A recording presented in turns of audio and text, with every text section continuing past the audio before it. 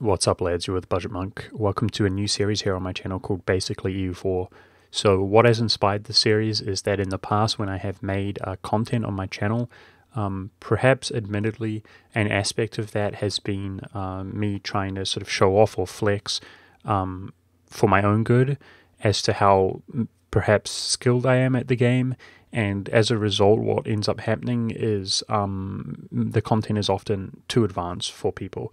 And what is inspiring this series is the exact opposite, where I want to go over perhaps some things that may be perceived as certain players to be too basic, hence the term basically EU4. The reality is that I have almost 10,000 hours played in EU4 by now, guys, and the intention of this series is to basically catch up people in regards to the meta game, or at least my own personal meta inside of my own head, downloading that information here to like a catch-up mechanic for those of you who are benefited by this type of content.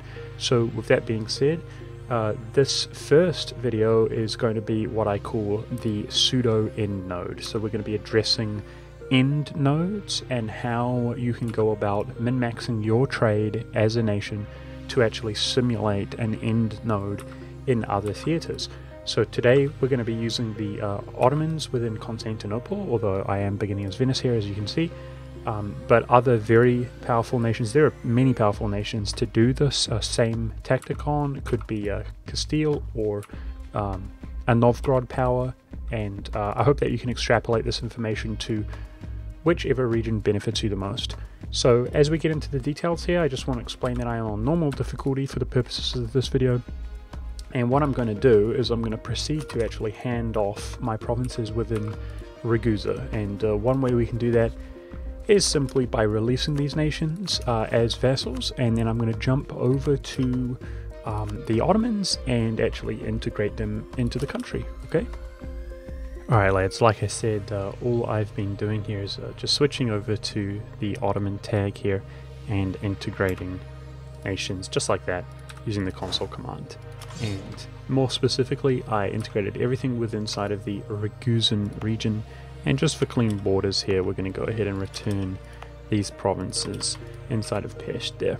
So I've done everything within inside of the Constantinople node and the Ragusan node. That's all that we own. So before continuing on here, let's just talk about the real basics of the end nodes here. I'm going to go ahead and unpause the game just for a period while we talk about this.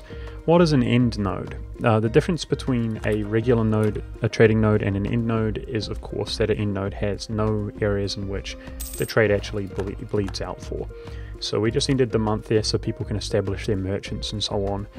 And you'll notice right off the bat that most end nodes, which I believe there is only 3 in the game, the English Channel, Genoa, and Venice, excuse me, they all are fairly large right off the bat, we'll notice that. So Constantinople did take a little bit of a nerf in the most recent Emperor DLC, and the major reason why is Persia goes into Aristakhan, but it's still 8 ducats there. There's a reasonable amount of money, but we can see compared to the worst of the end nodes, Venice, it's not as good. So end nodes are typically good because there's nowhere for the money to leave to.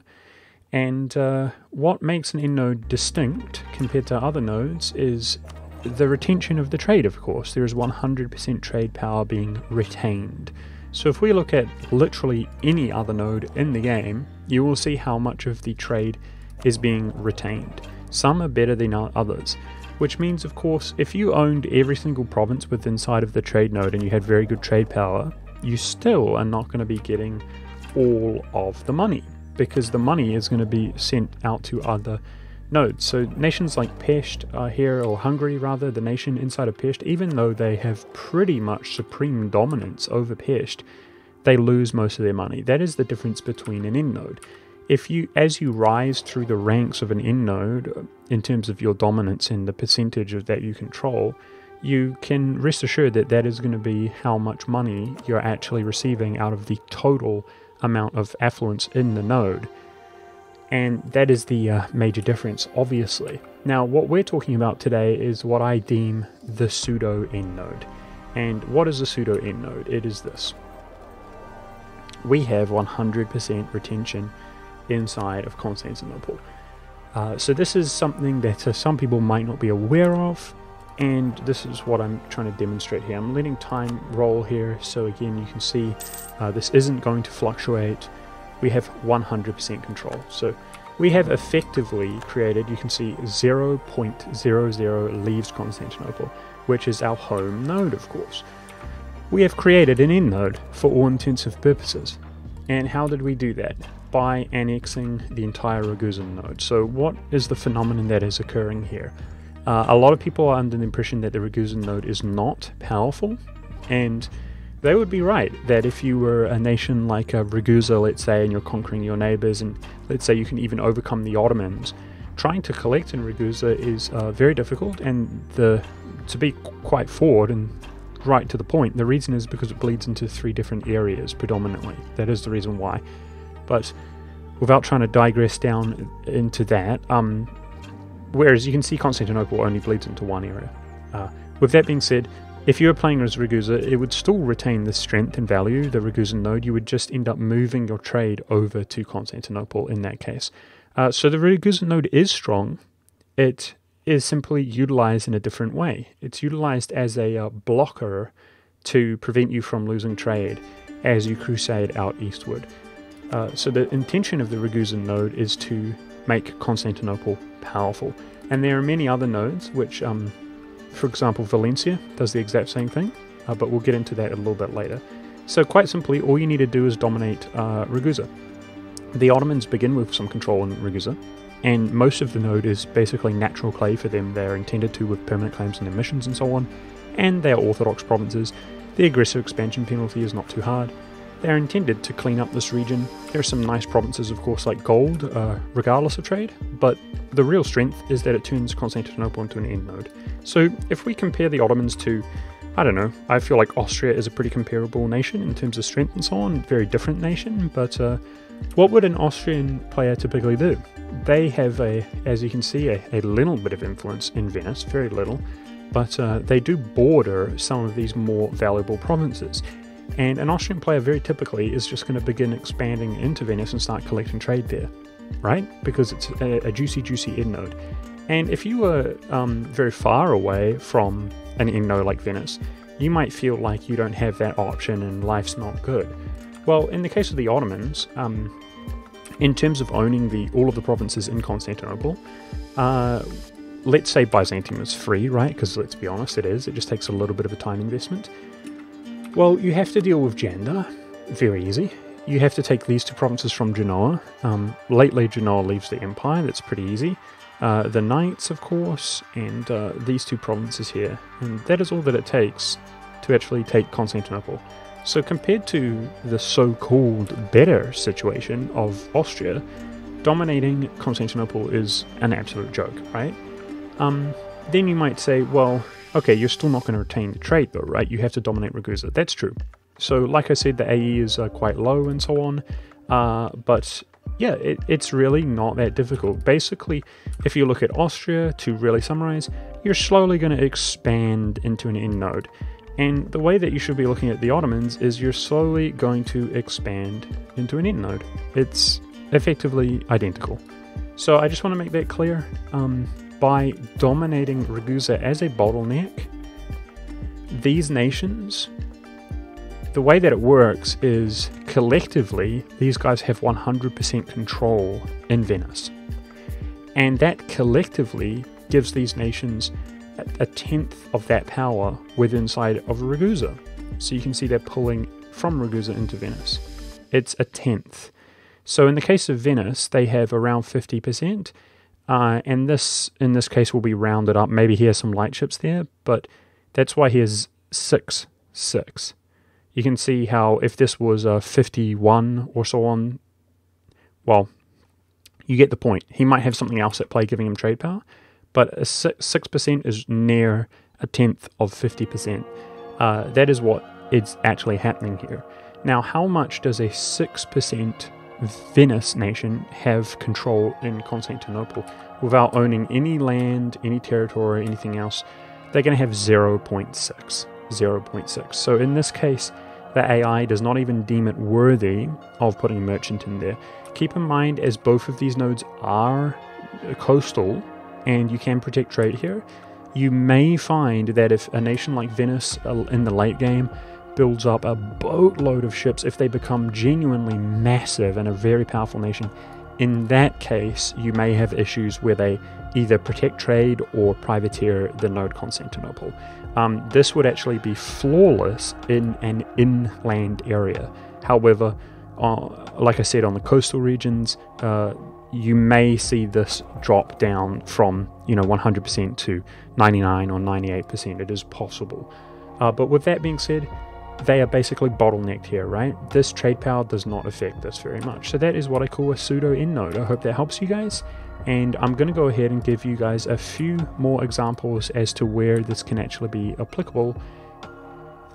Alright, I just switched over to Castile here. Now, I'm not going to use the console commands to integrate everything the same way, guys, to demonstrate it to you. I'm just going to really quickly discuss some of this situation here. So let's assume that Castile inherits Aragon for free, right? Nowadays, with the current meta, with the fact that a regent or queen regent makes it quite easy, and they've extended the time for you to get the Iberian wedding, and then obviously you can form Spain if you wish to integrate Aragon for free. It's very easy to actually dominate Valencia.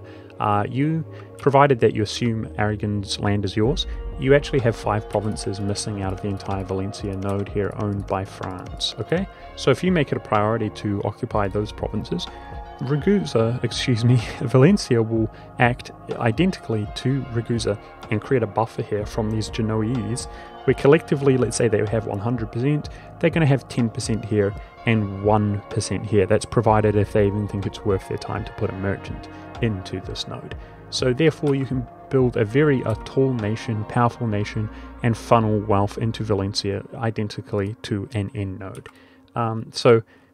Regardless of which region you're in, I'm trying to show you guys that that is how you can make the most money, just being very deliberate, understanding the trade mechanics, and this can be used in manners in which that might surprise you. For example, Hungary. Hungary has a small amount of control over Ragusa due to this area. He owns from Croatia in the beginning of the game, and you naturally are going to expand into Ragusa to some extent. Venice is a natural rival of yours, and he owns control here, and obviously the Ottomans are as well. So what you might find as Hungary is that you can push out east and deal with your rival Venice, and you might feel pretty sore and upset that your trade is really, really bad. Well, I do want to remind you guys that if you dominate, just like the end of the game, if you dominate the whole world and therefore all 3 end nodes, you can collect there 100% of the trade power without actually moving your trade port. So just keep that in mind. So as Hungary, your trade isn't amazing in the beginning of the game, but who is? Whose trade is? As you dominate Ragusa, you can increase your trade, something to think about. Maybe Moldavia, you can increase your trade. But then later on, as you dominate Constantinople, you can collect here without even moving your trade port at 100% due to your domination over Ragusa. So this is an example of how, regardless of which nation you're playing, you can tap into huge amounts of wealth as Hungary by just doing a natural crusade out eastward. Another example would be Russia here. People are under the impression that the White Sea is a terrible trading region, and they would be correct in the sense of collecting there. But you can see here right from the beginning of the game, 0 money is leaving to the White Sea. And that is the intention of the White Sea, is that 0 leaves. So even though from a Russian player's perspective, this is bleeding out to 2 different areas, it effectively, there is only one area, much like Constantinople or Sevilla, where the money is actually leaving to, due to the completion or the domination of the White Sea already. So a Russian player might have it in their mind to dominate the Baltic, and when I was a very noob player, I used to think, well, if we dominate the Baltic, then we can combine both trade values and collect as much as we can in the Baltic. There's nothing stopping you from the late game, especially nowadays with the amount of trade companies you can get and therefore the amount of merchants, from collecting in the Baltic. There's nothing stopping you from doing that. But no, the real intention here is to dominate the Baltic so that whatever you bring into Novgorod is going to stay there, 100% of which. And you can just build up trade power via manufactories, for example, or even in Siberia using the trading company mechanics to increase trade power and just pile more and more and more wealth into Novgorod. So I feel like that's a pretty sufficient demonstration of an end node. and regardless of which nation you're playing to as, whether you want to relocate to another node or whether it's very suitable. I hope that that gives you enough information to extrapolate the pseudo end node and apply it to whichever region of the game that you're playing in. Alright, that's it for this video. I hope you guys enjoyed. Thank you very much for watching, and I do want to utilize my own content to plug myself. I am a streamer over on Twitch, guys, twitch.tv/budgetmonk119, and I do stream fairly often, so I'm twiddling my thumbs a little bit as I'm waiting for the Leviathan DLC to come out, but I do want you to be aware of that and come chill out and watch me live stream. With that being said, please give me some feedback, guys, as to whether you like this video, if you're looking forward to the series of breaking down some sort of semi-basic content or subject matters. Feel free to give me your feedback, suggestions as to what other things you would like to see, whether it's governing capacity or governing reform progress or anything of that nature. And yeah, give me feedback if you would like to see the return of sort of old school tutorials, some hardcore content as well. Just let me know, I'd be very interested to see. But I hope you enjoyed this video, and thank you very much for watching.